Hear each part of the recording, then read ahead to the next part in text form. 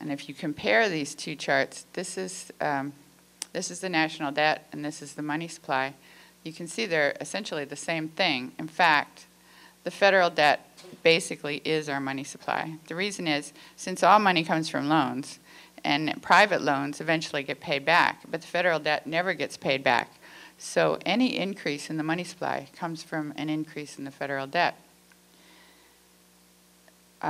This is how it's done. The government prints pink pieces of paper called bonds, and it trades them with the Federal Reserve for green pieces of paper called Federal Reserve notes. Now we, the taxpayers, are on the hook for the face amount of the bonds, in this case $100, but the Federal Reserve gets their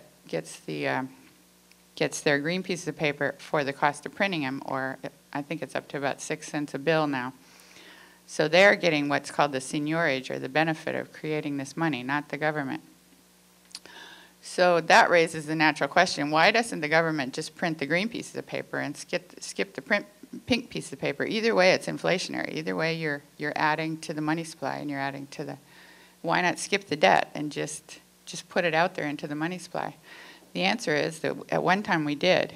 In fact, for the first 100 years of our existence before we were actually a nation, the American colonists came up with this brilliant idea where they didn't have money, they didn't have gold, and the governor of Massachusetts had to fight a war, and he didn't have any money to fight it with. So he decided to just issue these little paper receipts, and he paid the soldiers and all the people that he owed money to, and he said, you know, go, this is legal tender, go spend it in the community.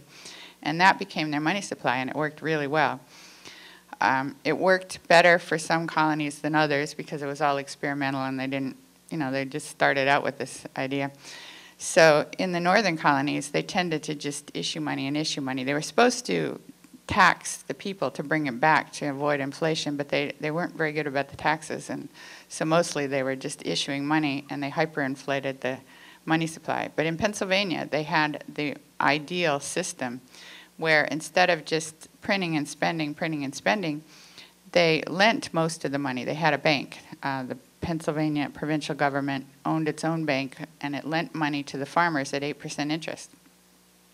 At 5% interest. And the British bankers were lending at 8% interest, so this was a good deal for the farmers. And the money went back to the provincial government, so it was a completely closed system. And then to avoid this usury problem where you always are taking back more money than you put out, they put out some money. They printed some extra money for their expenses, roads, bridges, whatever it was they needed in the government. So, for example, if you started with $105, you could lend $100 at 5% interest, then spend an additional $5 into the community. Then you'd have $105 circulating in the community. That $105 would all come back to the government as principal and interest, and then you could lend the very same $100 again to someone else, spend the same $5 into the community, and $105 would come back. So you would never have to inflate your money supply, but you still could have an interest system. It works as long as the interest is going back to the government, and as long as the government also has the power to issue money, and it issues some extra on the side. Benjamin Franklin was called the father of paper money. He was really excited about this whole system. He said it was due to this paper money that the colonies were thriving when in England they were suffering the Industrial Revolution, the poverty conditions of the Industrial Revolution. He said, there are three great friends, an old wife, an old dog, and ready money. That was in Poor Richard's Almanac. Many that understand business very well but have not a stock sufficient of their own will be encouraged to borrow money to trade with when they have it at a moderate interest. That's the whole idea of credit. That is actually what has made our country great for 300 years. The ability to get credit. You hear about these microloans that are so exciting to people in third world countries. They're up to like 20% interest for if you get a microloan for a house, which is like really high. But it's so exciting to these little entrepreneurs to get a $50 loan, because without that they have nothing. They have no way, they have no collateral, nothing that they can put up to get started with. Well, in our country, we've been blessed with this system, even though the banking system is ultimately flawed and has now reached the end of the line. It has worked up to this point to give us ready credit, and that's what's funded all the development that we've experienced. Franklin also said that because of their ready paper money, by 1750, there was abundance in the colonies and peace was reigning on every border. It was difficult and even impossible to find a happier and more prosperous nation on all the surface of the globe. Comfort was prevailing in every home. The people in general kept the highest moral standards, and education was widely spread. It worked until King George got wind of it in the 1750s. Actually, it was the British merchants who complained because they were getting paid in this paper money that from the New England colonies was devaluing, and so they complained to the king, and so the king said we couldn't issue our own money, and that caused a depression in the colonies, because then all they could do was use gold, and they had to pay taxes to England in gold, and they didn't have gold. So that meant they had to borrow from the British bankers, so that put us in debt to England. And we naturally rebelled against that. According to Benjamin Franklin, that was the real reason for the Revolutionary War, the fact that they took away our money.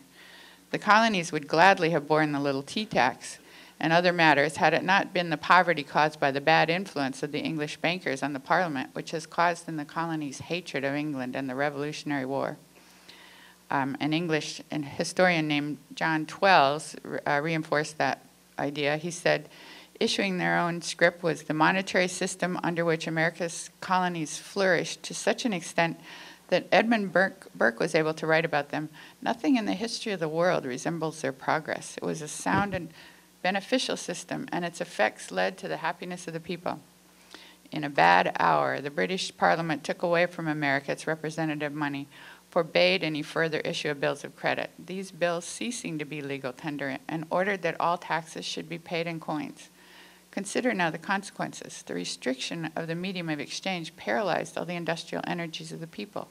Ruin took place in these once flourishing colonies. Most rigorous distress visited every family and every business.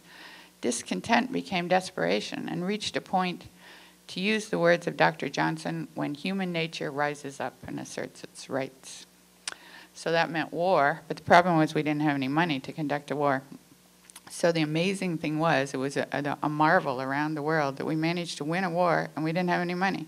What we funded it with was this paper scrip. The problem was, of course, as everyone knows, that the Continental devalued so much by the end of the war that it was virtually worthless, so everybody got disillusioned with it. And that everybody blamed the government for hyperinflating the money supply, but that is not actually what happened. The reason it devalued was that it was because it was paper, but paper at that time was easily counterfeited. So what happened was that the British, as a matter of war policy, counterfeited the Continentals, and they printed so many. They printed more than the Continental Congress printed. So that was one thing that happened to it. They had ships outside the harbor in New York that were madly printing money, and they advertised that anybody could have it for any amount of money. So they wanted to get it out in the circulation to devalue our money.